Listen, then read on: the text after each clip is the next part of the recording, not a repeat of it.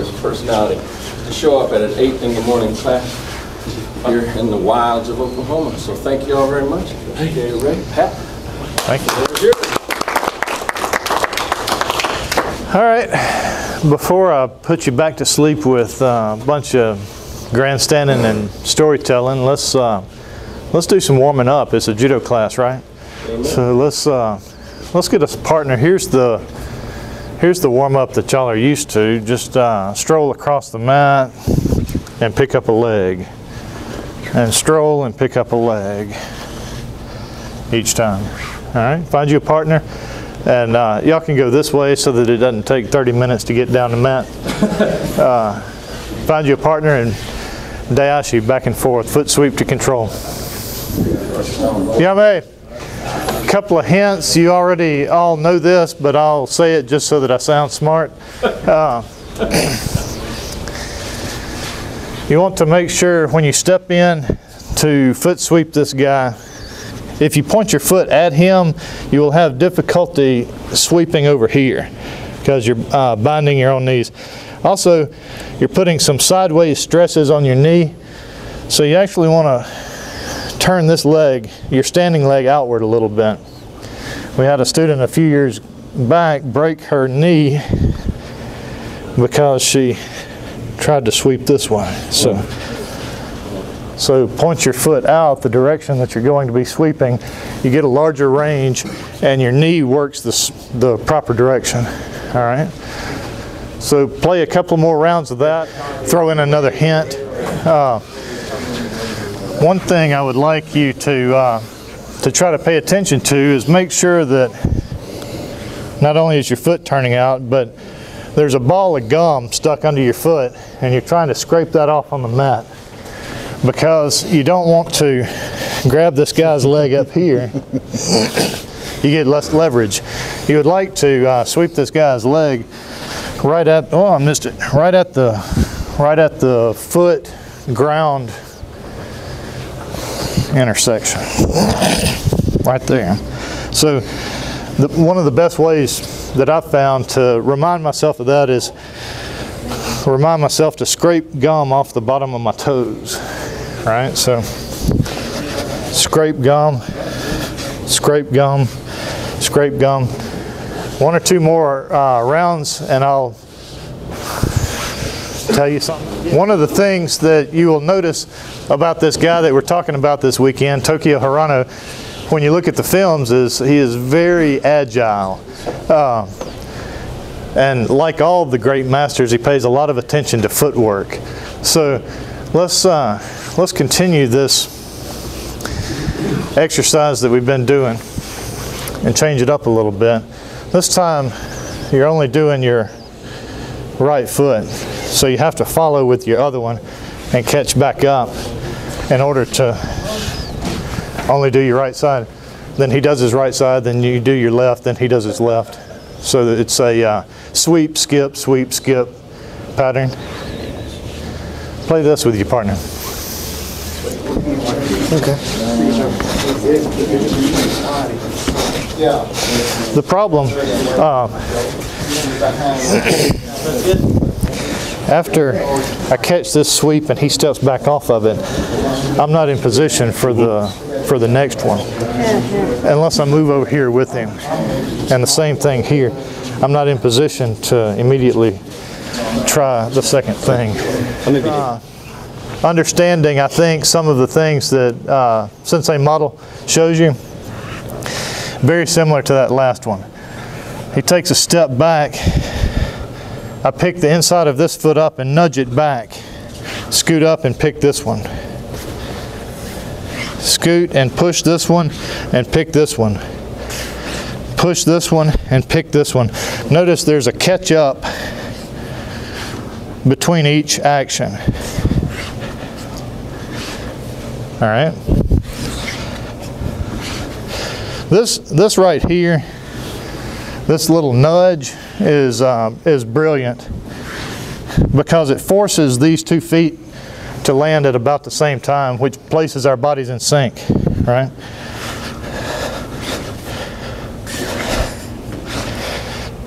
So we're in sync But your next job is to step up so that you're in position as well as being in sync. All right, play that one, then we'll move to, so the nudge gets him moving and it gets us in sync. So you don't really want to be sliding that leg sideways. It's like flicking dirt off of your foot. All right, so it's a forward nudge instead of a push him sideways thing. That was largely warm up. It's largely stuff that we were already doing, but we said in all of our advertising that I was going to lay some amazing magic on you from Tokio Hirano from back in the day. So who is this guy? Some years back, we got to exploring YouTube looking for cool judo stuff, and we found this guy, and he was probably middle-aged. It was probably a 1950s video, and he's all bouncing around and light and dancing and just turning people upside down all over the place. And we got to exploring specifically his videos, and there's all sorts of crazy arm waving and spinning around like this, and I'm not exaggerating, it's crazy looking. So I wrote Nick an email, said, "What is this guy doing?" He said, "I don't know. Why don't you explore that for a few years?" I seriously do not know, and I still do. Thanks. So it was probably 5 years of watching this guy's videos before, and talking to people that had actually touched him before he started to make some sense. After we warm up, what is one of our first primary learning tools for judo? How do you learn to do a judo throw? Uchikomis, all right? One of the things that this guy did to develop his skills, and let me sidetrack a little bit. We're not talking about just some random guy doing crazy stuff. Looking back at the history of Tokio Hirano, this was the winningest competitor in history. He moved from Japan to Western Europe somewhere in the 50s, and within 6 years he had accumulated 4,300 ippons. That's 700 contest wins a year. All right, so people got to asking this guy, "How did you do the thing that you did?" And he starts spinning around like this and waving his arms like this. And we'll get to that part. But the other segment, besides the waving the arm thing that you see on the internet, is this wonderful rhythmic uchikomi. All right. I don't know about y'all, but when I was first taught uchikomis, this guy stands still, upright, and we hang on to each other. And they told us, take a big step back, like get running room, like you have to have room to run in here. And you step in here and you set him off balance a little bit and you bump him. And you step back and you get plenty of running room, and you step back in and do your thing. And you do repetitions of like bump him 9 times and throw him the 10th time, that sort of thing. You can do this with any throw. You can back out and get plenty of running room and step in to this thing or whatever. So the thing to do today, just to warm up to this idea, pick whatever throw you like. Something that's easy, like Seoi Nage or Osotogari, right? And let's do some uchikomis. And let's do it the old way that we used to make lots of fun of, the running room thing. Stretch your leg back and then step in onto the line if you're doing Osotogari and bump him. Once you get back here again to where you've just got a little bit of tension in your arms like ropes, stretch your leg back and step in. All right? And you might do 9 bumps and then throw him on the 10th, that sort of thing, back and forth. Spread out where you got plenty. When you reach that leg back and put it back, I'm still not in position for the throw. So you've got to reach back and then walk through this distance until your feet are in a line with him. Thank you. I know, it feels weird, doesn't it? It's different than what we're doing. Yeah. It feels like she's getting in a little deeper than, like on the setup than where she would be normally when we're practicing. We made huge amounts of fun of our instructor for telling us to get lots of running room and jump in there and bust him. And it took some years for me to figure out what he was getting at. And it's the same thing that Hirano was getting at. So we'll start here. Sort of, if you get here and there's a lot of slack in your gis, then what I do with my leg doesn't really do anything to it. All right, so back off until there's just a touch of tension. Okay. And when I reach my leg back, it changes you. All right, I'm using the weight of my leg and my butt to pull him here. All right, so if he's going to remain upright, he's got to react back against that. All right, so I stretch back to create a reaction in him so that I can step in. Okay. Thank you. Sure. And push him down over your leg. When you push, you separate him from you. You actually want to reach your leg back, step in and pull him to you. So both hands cling to you right here as you step in. At least for this form. Yeah. There's lots of two great examples here. This was inadvertent on my part, but she picked Seoi Nagi and most folks picked Osotogari. And it turns out you get a different sort of mechanic going on. Jules? So why the running room thing?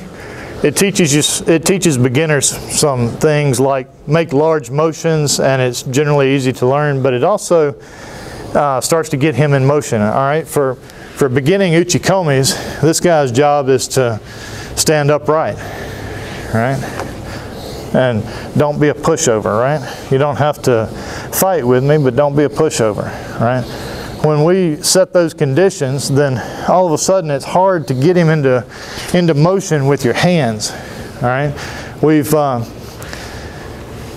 probably most of us done uchikomis where we tell this guy, you stand there like a dummy, and my job is step one, pull him like this. Step two, step in like so. Well, it turns out that when he actually plays his role, and that won't pull him up onto his toes, right? So how do I get him into motion? All right? So if the connection between us is slack, what I do with my leg doesn't do anything to him, right? But if I back off until I can feel a connection, what I do with my leg affects him, right? Hirano was huge into waves. He was a wave fanatic, and he was always watching ocean waves and trying to apply that to how do you see those waves in judo?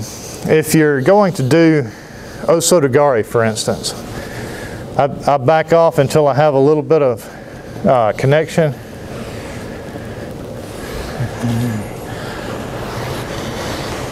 There, my momentum that way forced him to react this way. All right. Some of Hirano's students call that hondo, which means reaction or kickback or something like that. So you do something to the guy to create a reaction, which you then join with. All right. So you can do uchikomis. Throwing a leg back, using a much larger part of me than my hands and my biceps to get him into motion. All right, everybody is so concerned with step in and drag this arm down, right, and try to get, well, people that are opposing you are good at figuring that out, right? When I start doing this, he figures that out real quick and he hits me, right?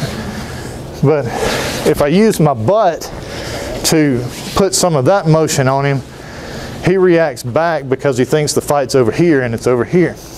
All right? That was one of Carl's big lessons for years, was if this guy's fighting me with that leg back and I want to reap it, I put some of the exact opposite motion into it.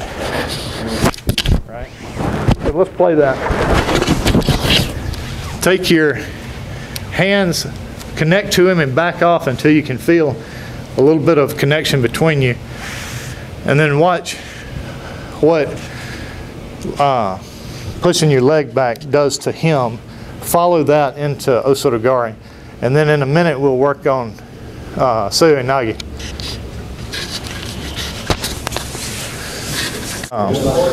It's a good thing, but we're going to relax it for right now. I back off until I have a little bit of traction on him. And then step 4 feet in a line. So I'm trying to almost get him to pull me 4 feet in a line with his reaction. Slides. Yeah, it can slide around him and hook, or it can bend. But if you keep it straight, it pushes him away from you, and you lose the throw. What you want to do, right? If I don't want to have to just bodily pick him up and throw him down, I need to get him in motion, at least like this sort of motion, like put some sort of vibration on him, and then judo join with that vibration when it's to my advantage. That's the Kito idea, right? So if I'm going to do shoulder throw and I reach back, that puts a forward on him. When I let go, it puts a backward on him. I don't want to try to shoulder throw him when he's leaning back away from me. But if you take a guy and tell him to be upright and sturdy, and you put a little bit of forward on him, he reacts back and then he fixes himself, right? So it's not like forward, backward, and that's it. That's your only chance. This vibration will continue for a bit. There's the back. There's the forward. And here he comes again, right? So the idea is to get in, put a wave on him and get in sync with it. There it is. Right. All right. Whichever throw you like. Seoi Nage's not fitting us right now, but if it's a forward throw and I induce him like that, I've got to wait for it to come back around to get in sync with him. All right. So play the thing with your partner with Seoi Nage. You don't have to bust them, but you might pick them up and set them back down on their feet. But time your fit such that they are starting back into this, they'll actually step back out from under themselves into the throw. You've seen that? They'll step back? Yeah. I put this on him. Be strong. Right. Yeah. Right. And when he steps back, he's putting his feet behind him. So he's asking for that thing. Okay, so that makes it even easier now. Right. Okay. Right. If you have to be real facile with your hands, right? If you're clamping down, if you try to wring a tuning fork and you're holding it, it doesn't ring, doesn't even buzz, right? But if you hold it lightly by the proper part, you can wring it, right? You can wring this guy by putting a little bit of tension on him and then relaxing. And there he is, back forward. Okay. If you clamp down on the guy, then you damp out that vibration.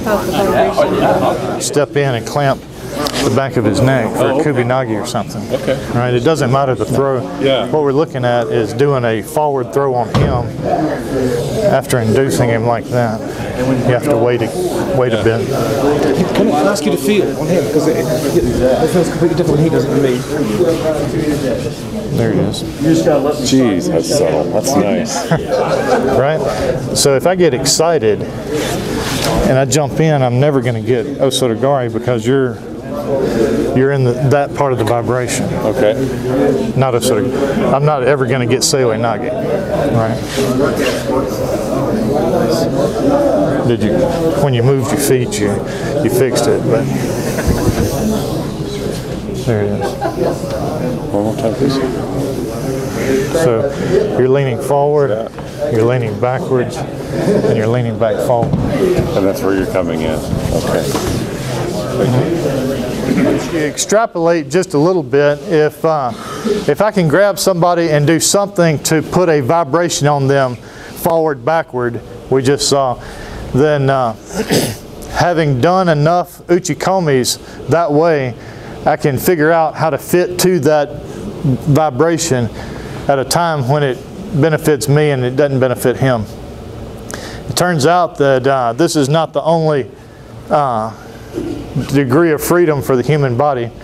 So Hirano did a lot of weird looking drills to try to get different vibration components into uke so that he could learn to fit them.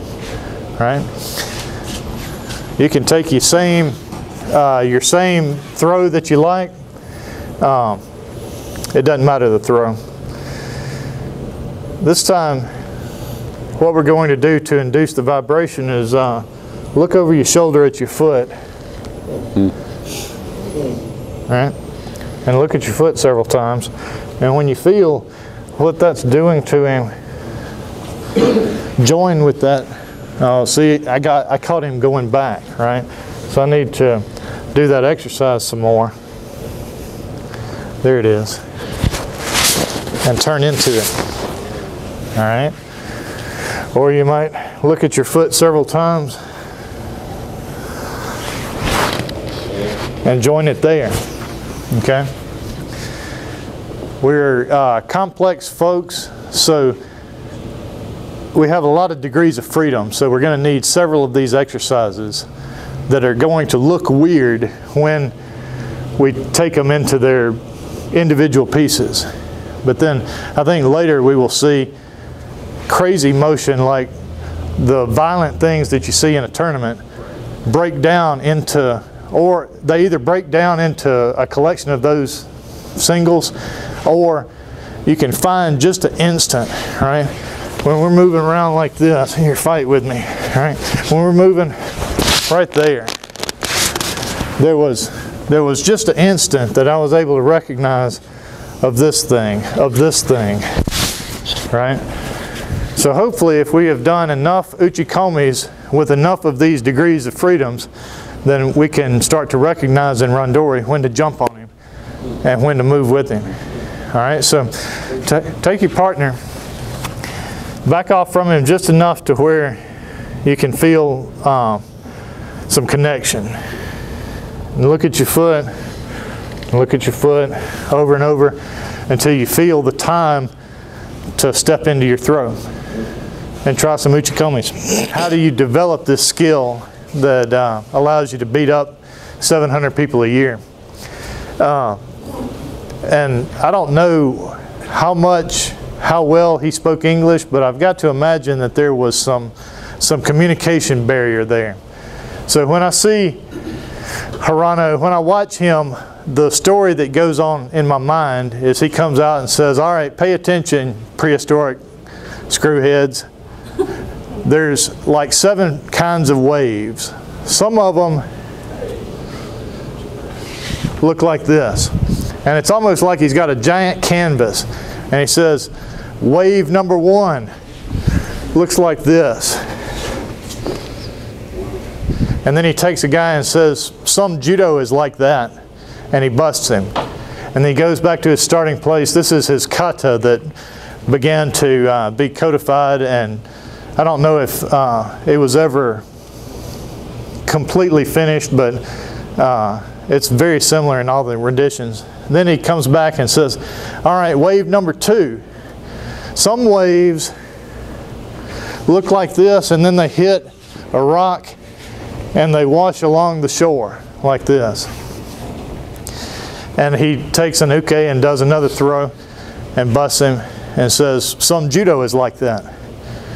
Then he takes another group of people and he says, some waves start out like this and turn into a whirlpool, right? So it's almost like he's miming this for folks that he can't get the idea across to. Some waves turn into whirlpools, and when they get up here, they splash, right? I think if you go back and watch the YouTube videos of this guy doing his kata, the same story will play in your head. Some waves start out like this and come in here, and they seem like they've subsided, but there's still some motion, and all of a sudden something happens, right? Sometimes they wash in and just eddy like this, right? So what he did with this kata was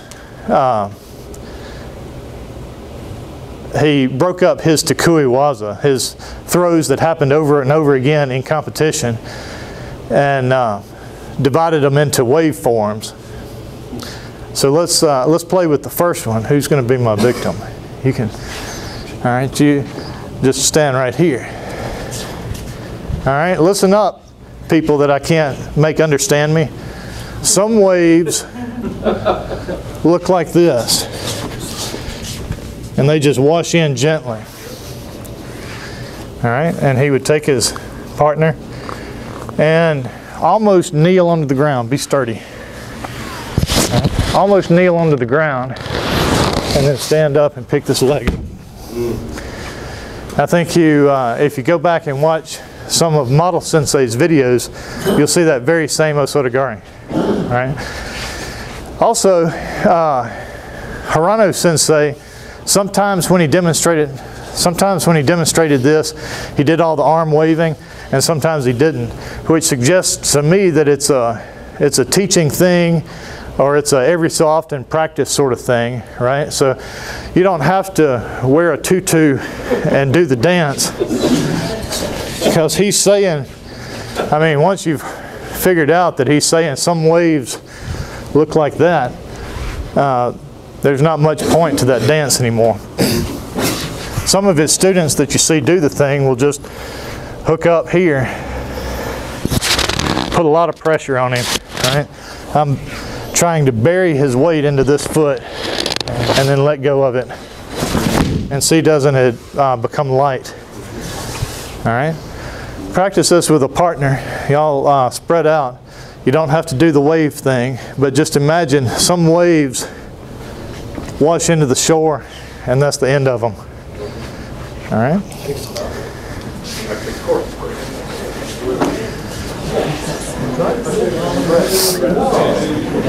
To put a lot of weight on him back here, and I let go, he springs forward, and I have to wait and wait and wait until I get my chance for the throw that we're looking for.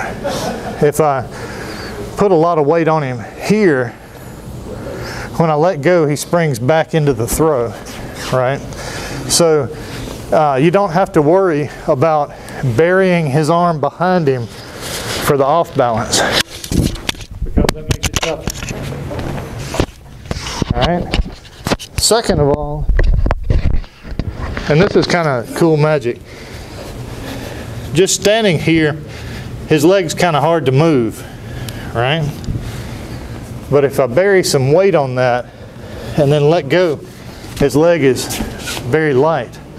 All right, so what we're trying to do is we're trying to get a forward backward wave going in him, and we're trying to catch the leg when it's light. So it's something like this and something like that. All right, it's a very easy osotogari, but you have to get rid of some of your programming, like burying the elbow in the back. All right. Thank you. Yeah. All right, Yame. This is sort of hurried because there's a lot of material here. So write this stuff down when you get off the mat and play with it some in the open mat period at the end of each day. All right, since you didn't understand it when I spoke in Japanese the first time, some waves look like this, but sometimes they hit some resistance and they wash along the shore. All right, who's my next participant? Somebody jump out here. All right, good. And your job's just to stand here. One of the neat things about this kata is it teaches to throw against light, moderate, and very vigorous resistance. And it teaches you to throw against an opponent that is in natural posture, or fighting right side away from you, or fighting in jigotai. So there's a lot of variety. There's a lot of good technique in the kata. I'd be hard pressed to make an argument that this is not a better Shodan kata than Nage no kata because of the variety and the technique selection, that sort of thing. All right, so he has read up on my book and he has understood wave number 1, and he's not going to let that happen to him again. So some waves hit some resistance and slide this way. When we hook up and I get ready to drop, he's going to take a step back, guarding this leg away from me. Take a step back. There you go. He doesn't want that thing to happen. So I change it that direction. So this wave, just as before, washes in, and it turns from here to where his weak angle has become. All right, so he steps back.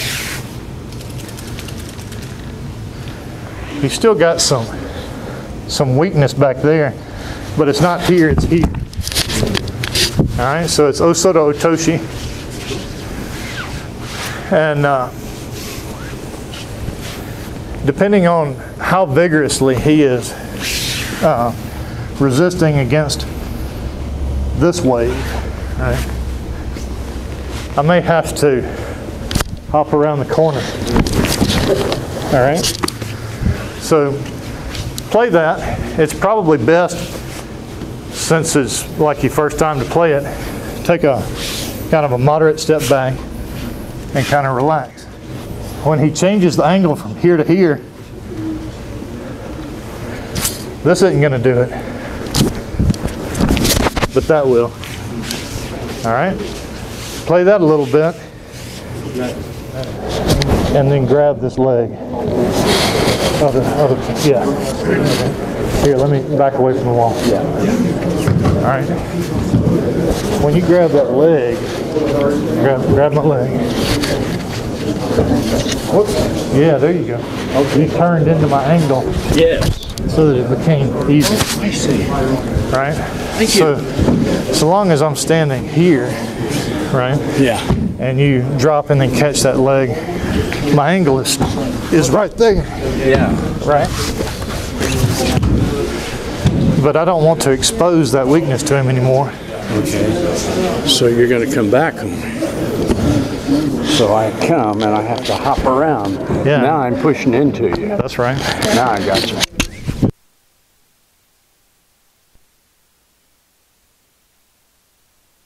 This angle?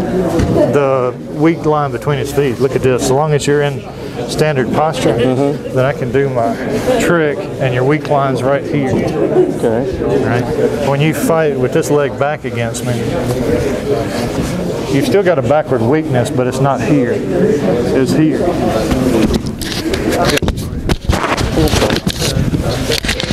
We're going to have to come up with a better maybe the armband. I have run through my time, but not through my material. Let's circle up and go get a drink of water, take a bathroom break, and come on back out. All right, let's circle up. Bravo, Pat. Nice start for the morning. Got a little bit of exercise. Thank y'all for playing with me.